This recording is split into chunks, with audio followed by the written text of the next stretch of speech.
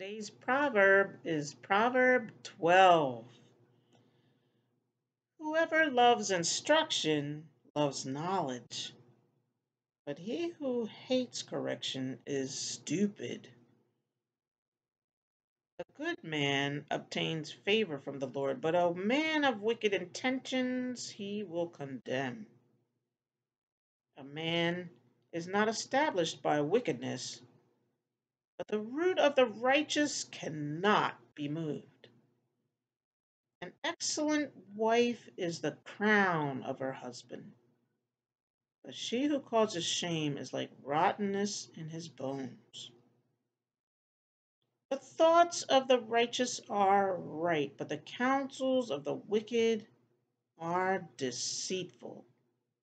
The words of the wicked are lie in wait for blood, but the mouth of the upright will deliver them. The wicked are overthrown and are no more, but the house of the righteous will stand.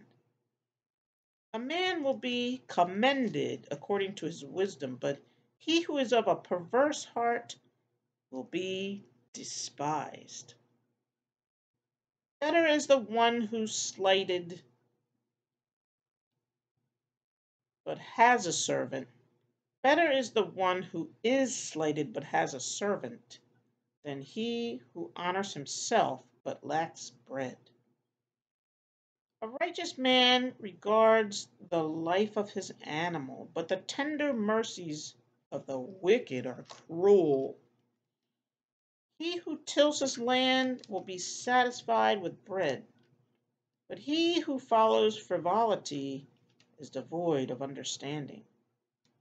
The wicked covet the catch of evil men, but the root of the righteous yields fruit. The wicked is ensnared by the transgressions of his lips, but the righteous will come through trouble. A man will be satisfied with good by the fruit of his mouth, and the recompense of a man's hands will be rendered to him.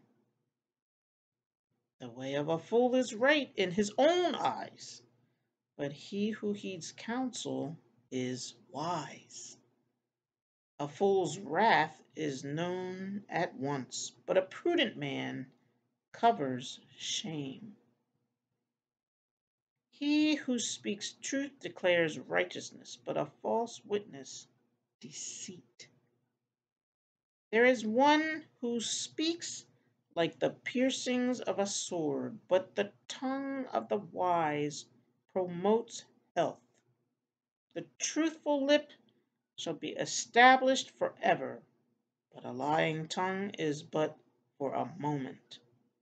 Deceit is in the heart of those who devise evil, but counselors of peace have joy. No grave trouble will overtake the righteous, but the wicked shall be filled with evil. Lying lips are an abomination to the Lord, but those who deal truthfully are his delight. A prudent man conceals knowledge, but the heart of fools proclaims foolishness. The hand of the diligent will rule, but the lazy man will be put to forced labor.